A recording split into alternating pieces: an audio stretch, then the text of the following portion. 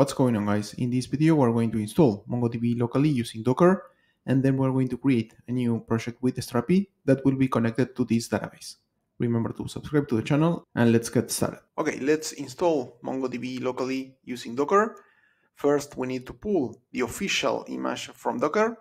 So this is docker pull Mongo. Okay, now we downloaded the latest Mongo image.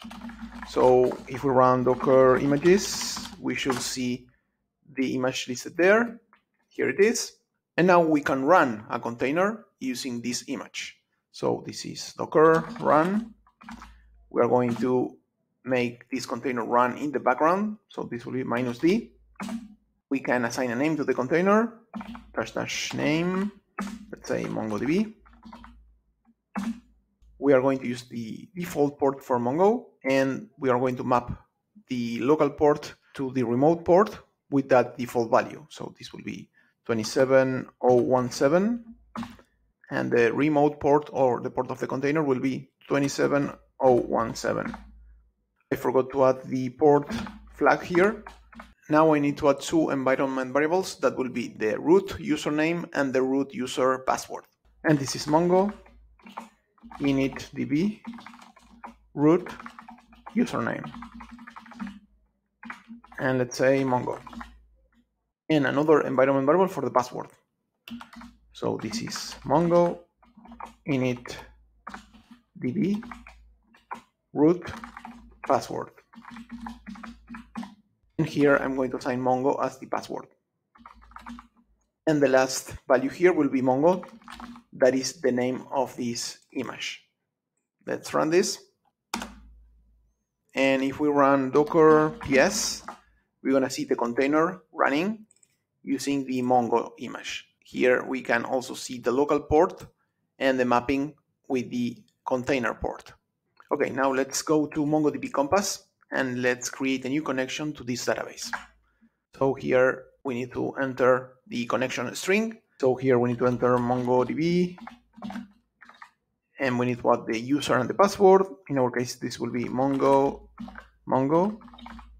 and we need to add and the host, that in our case is localhost, and the port. We are using the default one, so this is 27017, and we also need to specify outsource, and this needs to be admin.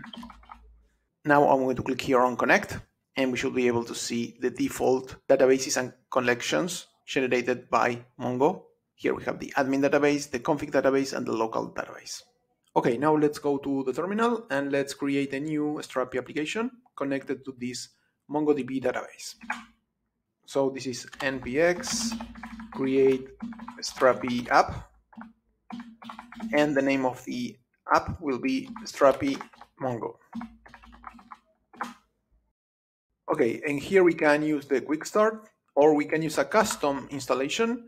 If we follow the quick start, this will install the Strapi project with SQLite by default and is going to build the admin UI for us. If we choose custom, we can select the database that we want to use, and we also need to build the admin UI by ourselves. So here we're going to select a custom installation, and here we are going to select MongoDB. I'm going to keep the same name for the Mongo database.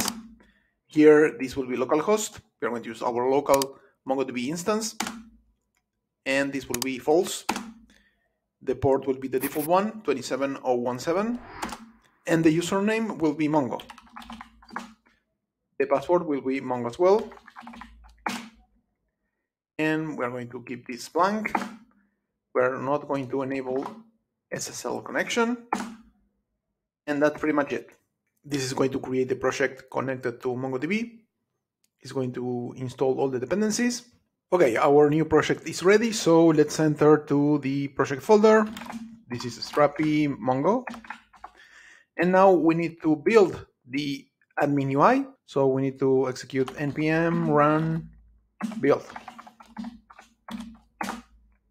This is going to generate all the static assets and HTML files for the Strapi admin UI. All right, so our admin UI is ready. Let's go to Visual Studio Code and let me show you a couple of things. So first, if we go here to config database, we're going to see that we have all the values that we assigned when we generated this project.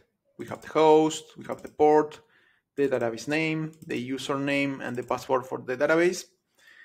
And here we can also see, if we go to the package.json file, we have a dependency here, the Strapi connector mongoose. This is the library or dependency that Strapi is going to use to connect with the MongoDB database. So let's open a new terminal and let's run the admin UI using the development mode so that we can create a content type and I can show you what are the changes that is going to perform in the database. So this is npm run develop. Okay, I'm going to set up an admin user here really quickly.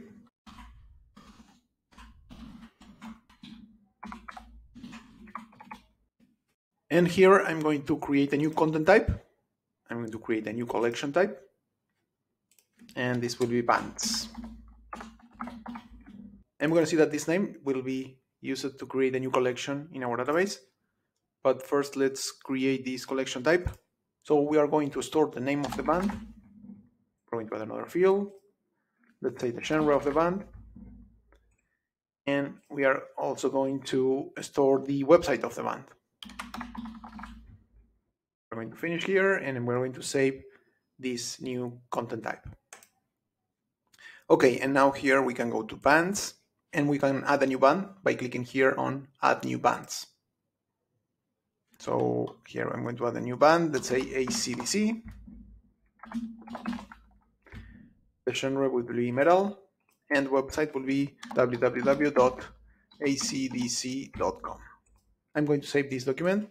Okay, now if we go to the MongoDB database using MongoDB Compass, I'm going to refresh here. And as we can see here, we have the Strapi Mongo database. This is the name that we assigned when we created the project. And here we have this collection that is basically created with the name that we have specified as the content type in Strapi. And here we have our first document with the name of the band that we just created.